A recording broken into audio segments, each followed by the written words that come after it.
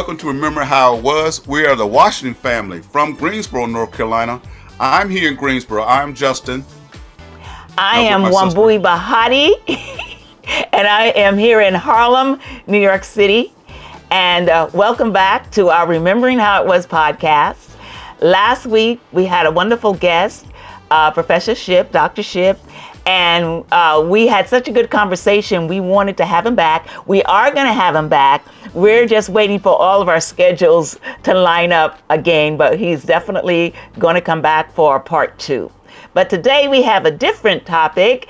Brother, you want to share what it is we're going to be dealing with today? Yeah, today's topic is healthcare. Our healthcare. Healthcare. Our healthcare system. Not the healthcare.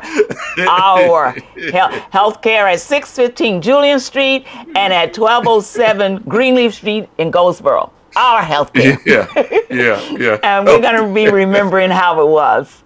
So we've been hearing in the media how they say it's flu and cold and now COVID season. So we thought we'd take on this topic today of remembering how it was when we were growing up in Greensboro in the 50s, 60s, and 70s. Brother, do you want to start off with anything?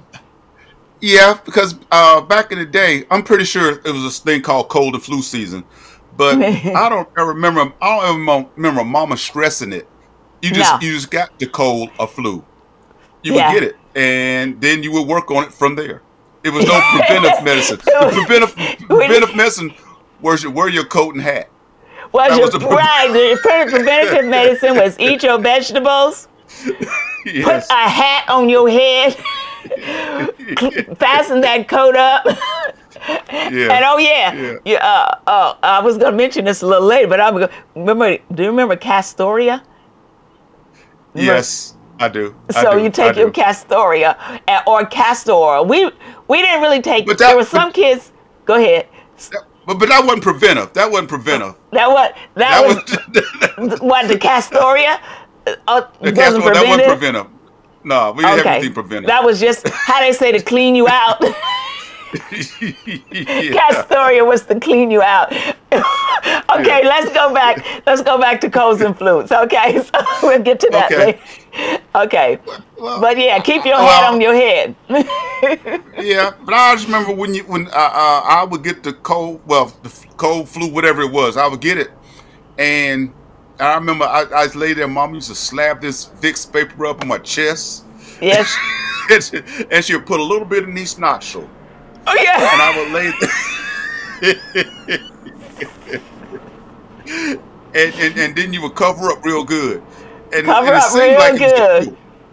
seemed like that was a cure. The way I remember it, you didn't have it very long. The way I remember it, it's just like I got a cold. It seemed like we didn't. I don't remember either. But then I wasn't paying attention to the media like I do today. So I don't know if they were saying, "Oh, flu season is coming. You need to get ready. Yeah. You know, it's going to be this strand this year." So I don't remember any of that. Like you said, I just remember whatever was going to happen. It was going to happen. It was going to happen. We got our Vicks VapoRub and we got Aspirin. Yeah. We got that Aspirin that used to come in the yellow and brown. Bear aspirin. We got our bear aspirin. That was a staple. We good. So I remember our doctor. We had a doctor that I never saw except for a vaccine, which you call the shot, but back in the day, it's now the vaccine. I remember going to the doctor. Shot. That's the only time I ever remember, and I only remember. I'm sure there were more, but I only remember that one shot in that spot that's on my arm from that shot. Everybody had that circle. Everybody got it. If you don't get it, I don't know what generation you're from because you got that scar. I don't remember we weren't going to the doctor. No, if you got sick, somebody knew how to give you something to make you better. I remember this thing that and it might still be around today, but I don't know. But I remember if you had the sniffles or something, Mama would shove the thing up your nose and push, and you snort. It looked like a tube of chapstick, but it had something. It was like a little vapor stick. I still see those in the drugstore. It's like a vapor stick. That and the VapoRub. We were good. Yeah, we were good. Yeah. And if you got sick, like nobody ran away from you. Nobody ran away. It was like, it was kind of like accepted that was the natural way things were. Man. Some kids are going to get sick. The cure for the runny nose was. Speaking of runny nose, but and nobody, like I said, nobody ran. You just like nobody ran. Nasty. I mean, so it was like we were pretty much good. If you got sick, sometimes I didn't like missing days of school because a lot of times school would give you an award if you got all your days. If at the end of the year, that would be an award if you could say you had been every day. But there were times when I'd get sick and it was like, okay, it was almost, I didn't want to look forward to it, but when it was like, you got to stay home, you got to wear your pajamas all day, they put Vicks VapoRub on you, you got to watch I Love Lucy or whatever was on the TV, and it was just like this wonderful day. It seemed like I remember you fighting to go to school. I remember you was a trooper. Because I didn't like missing days. And like I said, I remember, especially from the elementary, I wanted to be that person that say, I was here every day. That was like a competition for me. So, I didn't go. In fact, one time I should have been home and I was determined I was going to go because I wasn't well. But I wanted to go. This is in elementary school. And I remember I got a little woozy and I didn't faint, but I just kind of like, I couldn't stand it. I fell. And that's where I broke one of my front teeth because the way I fell. And because I didn't want to miss a day. And so I shouldn't have gone. Mama tried for me not to go, but I said, no, I'm going to go. I'm good. I'm good. And so, but then after that, I think I just kind of like started learning how to go with the flow. And the flow was pretty good because you got to stay home and eat, watch TV. Oh, man. I was Campbell's soup, Campbell's chicken noodle soup. Chicken noodle soup. I don't know where we always said that was a staple. That was a six staple. Chicken noodle soup. Had to have that. You know. So, but I remember those things like scars. You would get cut up, and I had to put alcohol on it. No matter what it was, you could have a brain laceration. You could put alcohol on it. Now, the opposite to that was if an adult said you need to go to the doctor, or worse yet, the hospital. Oh man, you knew that must be. I would start crying because that's like serious. That's serious. Like if you can't fix that with alcohol and a Band-Aid and VapoRub, then that means you're very. Because I remember, and I want to get back to what you had told me something about the Army, so I want to get back to that in a minute. But I remember our brother Joel. Who's, let's see, there's me, then, no, there's, Roberta. Okay, I'm trying to think. Roberta, you, and Joel. Roberta, me, Joel, and then you the little baby. Yeah. But Joel was running, I don't know why he thought that was a good idea to put marbles in a jar. A glass we jar. Talked about that before. But he was running with that jar and he fell. And I remember Mama saying, I got to take you to the doctor, or you got to go. And so just the fact that she said she didn't say, let me get the alcohol, come here, give me the box of Band-Aid, that she said, oh my God, we got to go to the doctor. I knew that was serious. And that really was nerve-wracking for me until he got patched up. But I don't remember going to see Dr. Rubin. That was our doctor, Yeah. Dr. Rubin. He crossed the medical. He crossed the medical line when he got hurt like that. He's like, Yes, he took it out of the hood. Yeah, yeah. So, but God blessed us, so we just didn't have a lot of emergencies like that, and we just got through with like I said, Dr. Rubin. You said that was your doctor too, Dr. Rubin. Let me tell you a little bit something about Dr. Rubin. He's always in my, he was my doctor. Then he was my daughter's doctor. Dr. Get out of here. He's still somehow, oh my God. Then he stepped aside, and his son was Dr. Rubin. He was my grandson's doctor. Get out of here. I didn't know that. Oh my goodness. So he lived to tell the tale. He lived to tell the tale. Yeah, but I don't remember seeing him that much, and that was probably a good thing. But I don't remember seeing him just because we never went to the doctor, like I said, except to get when the school said you needed to get something. But then again, it wasn't like today, brother. Like we got maybe 4 or 5 shots. These kids today, I don't even want to know what they're telling me about my grandchildren. They get 50, 60 shots, like in their childhood up through school. It's a lot. It's a lot of. I remember we just had and I hope I'm talking for you. We just had a little shot record, and you had to keep up this thing, say what you got, and you had to get a shot to go to school. Had to get a couple of shots to go to school. And I like I said, my grandson, I know he has some shots. I don't know the extent of how many shots he got, but they're in this new era where everything you could get a pen for a needle for everything. So I don't know what this new era is doing, but we had just had fun.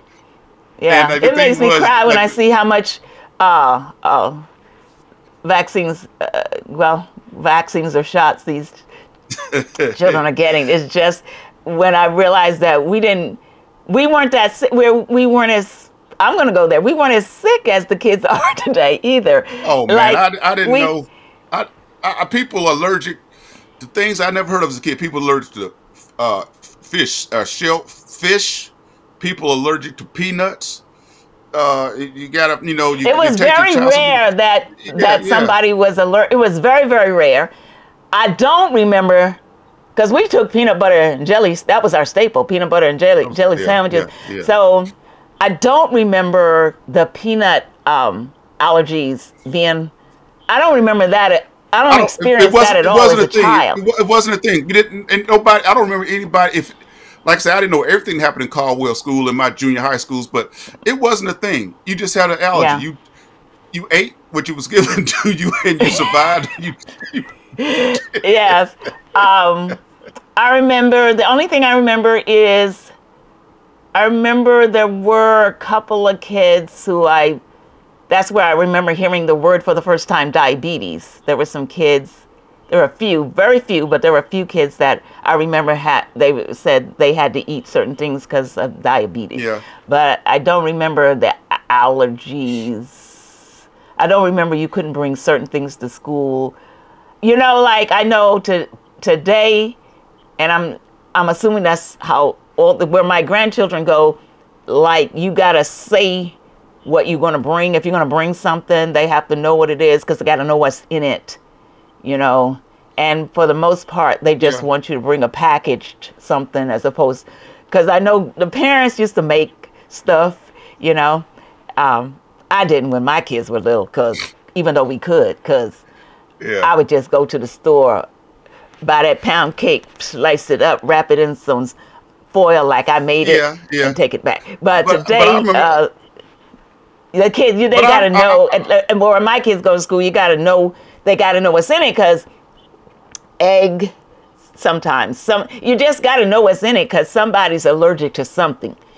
And so. That's right. So, but I remember Mama used to make my lunch all the time, and like that was the black market for me, man. I would take that sandwich to school. I could trade a half a tuna fish, one of Mama's tuna fish sandwiches for anything. I was balling at mealtime. I'd never keep a half for myself. But I was like, I would hit the black market, and I would get marbles. I would get I would get Fritos because we used to, like we talked about earlier. The Charlie Chip man used to come every blue moon, but we wasn't the kids who could take a bag of chips to school. We didn't have chips like that in the bags, Yeah, or whatever. right. So half a sandwich, I could hit the black market and get gum. You got a sandwich? Yeah, people. We used to trade food. And people, it was like, what it seems like today, you have to be careful, especially in the lower grades, because so many kids can't eat certain things now without. Well, yeah, I guess if you do that, like nowadays, you can get a lawsuit because you shouldn't have gave my kid that half a sandwich. You shouldn't have did well, that. Isn't that why? Isn't that why they don't do? Because they used to do, one of the staples on an airplane trip was you would get peanuts. You used to get peanuts. And I think that's the reason why they don't do the peanuts on the airplanes anymore, is because of these so many people are allergic. You know what? I just thought they were being cheap, but that's probably right, because people probably eating things that it wasn't supposed to get. They didn't want to be responsible for you. Right, of course not. That makes a lot of sense. That makes a lot of sense. Yeah. But and then they say sometimes you don't even have to eat it. You can just be near it. Like that's when I've heard. Right. You just near it and you can have a reaction. Yeah. Yeah. So I'm gonna go to Goldsboro real quick. I remember Mama one time she told a story about she had burnt her arm.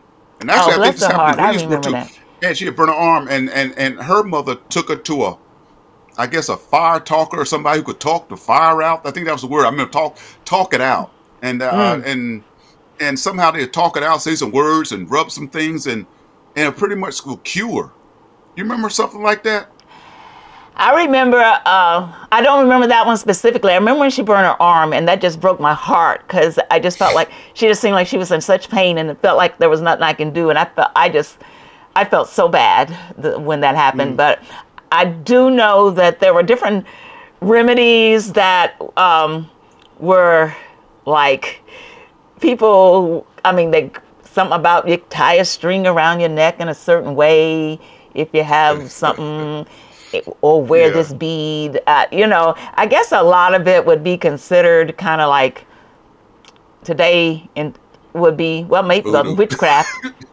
Witchcraft, voodoo, but there were all these different things that people, I know that people had a lot of different things, remedies that were not, you had to. You would hush, you didn't want to talk about, but they were doing all these things. Like I remember, like I don't remember whose people were, but it seemed like you go to somebody's house and they would do their thing, witchcraft or whatever, they would do their voodoo thing, and there's only a certain people who had this skill or had this power, but you can go to them.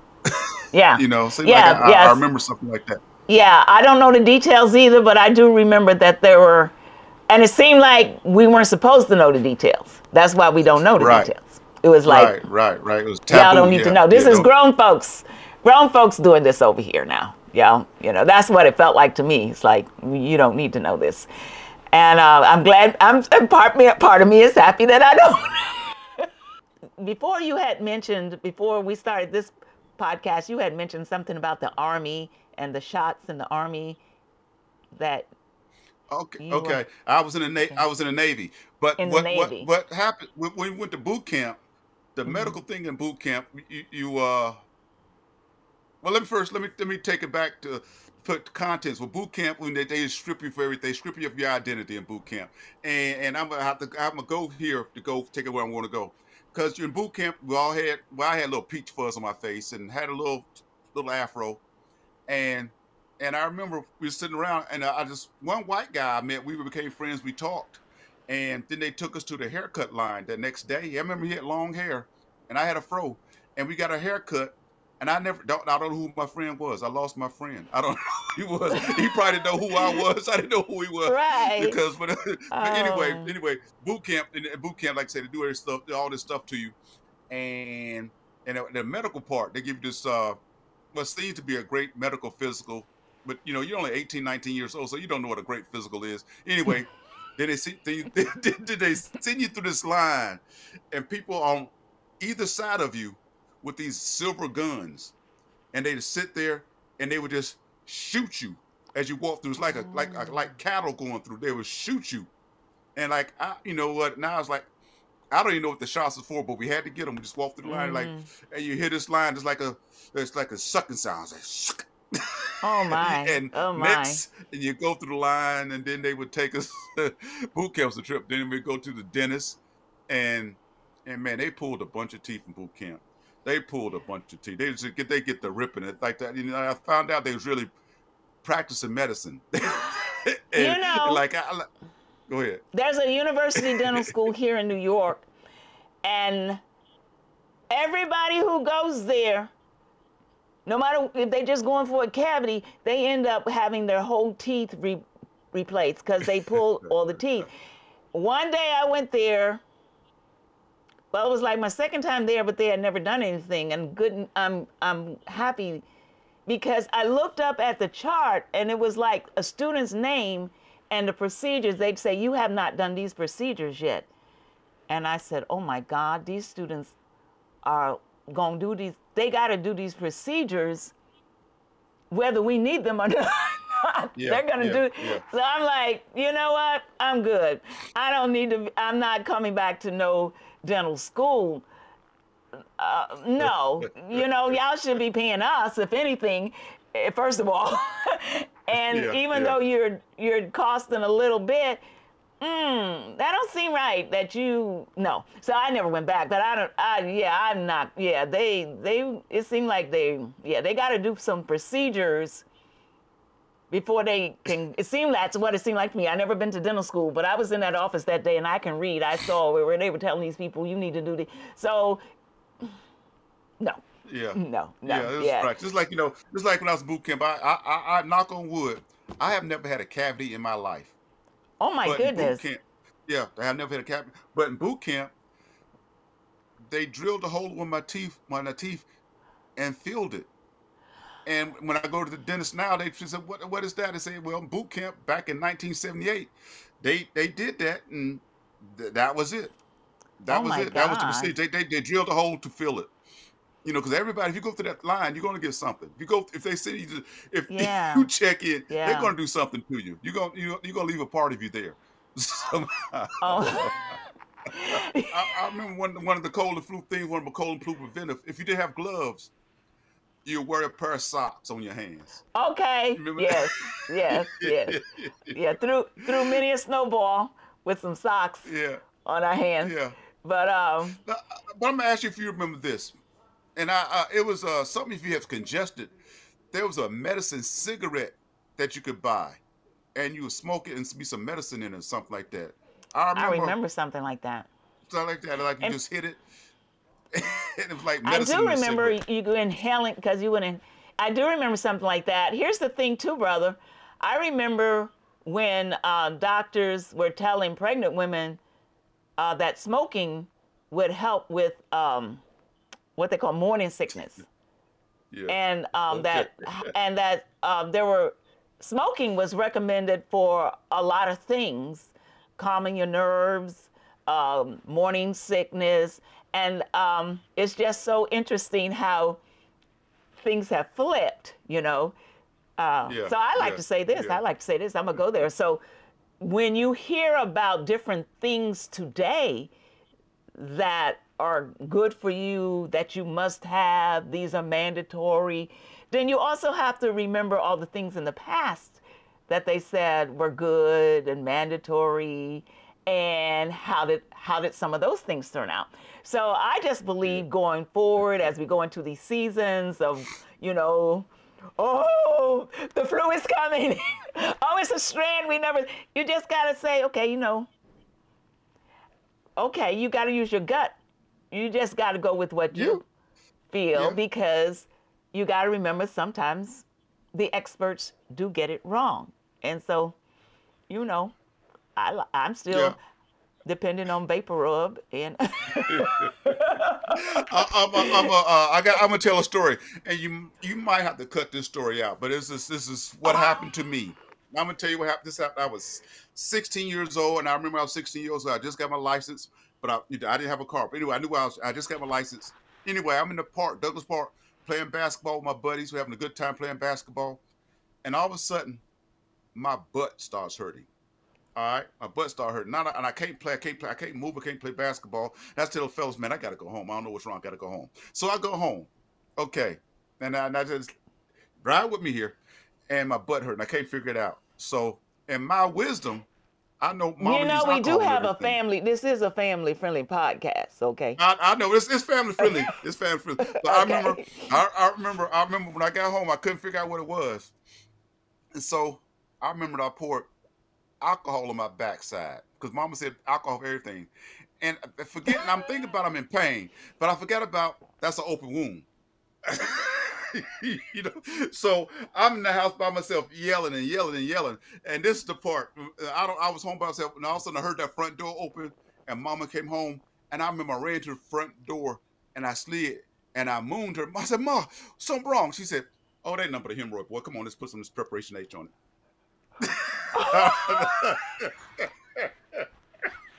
I didn't know there was such thing as a hemorrhoid. I didn't know what it was. I was 16 years old. I swear, she put alcohol in everything, so I put alcohol in it. I thought I was about to die. Oh my God! Well, on that note, well, I don't know if we should leave that right there or not. Should we put a bookend on this? I think we need to put a bookend on this. So,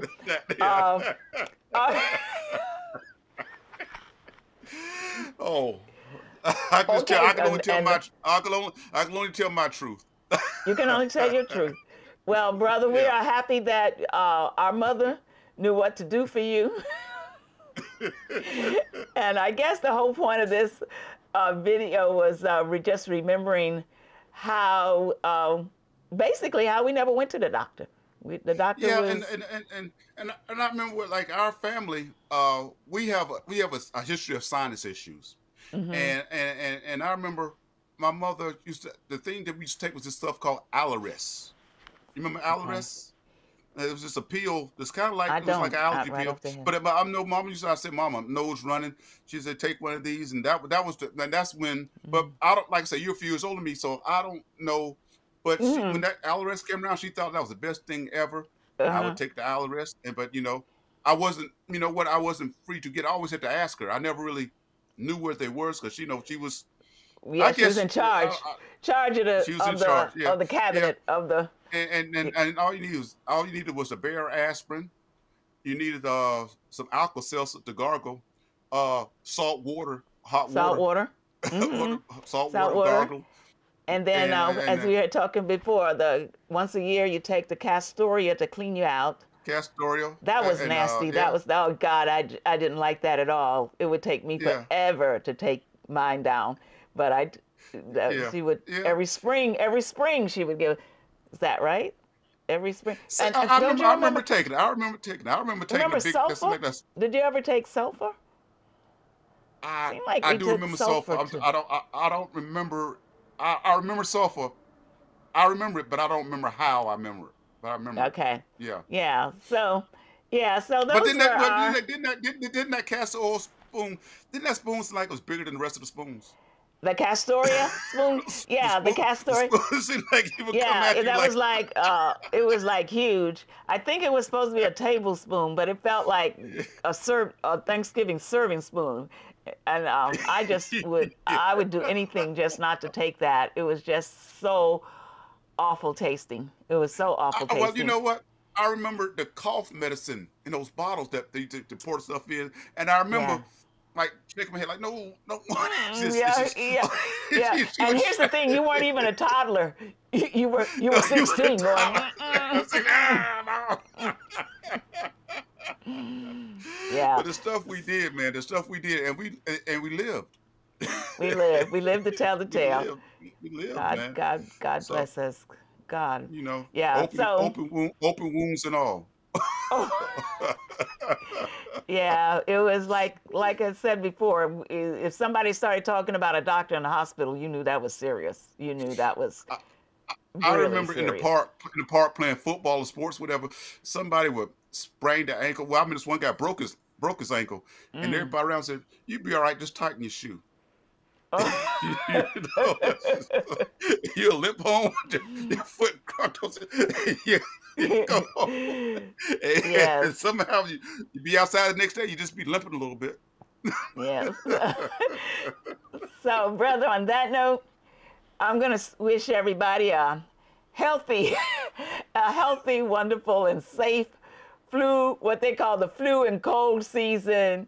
And if you were born in the 1950s or 60s or before, and truly before, you know what to do.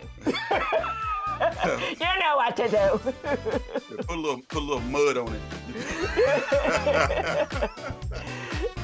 Thank you for watching. We love you all. Last word, brother. Bye-bye. Any last word? No. Okay.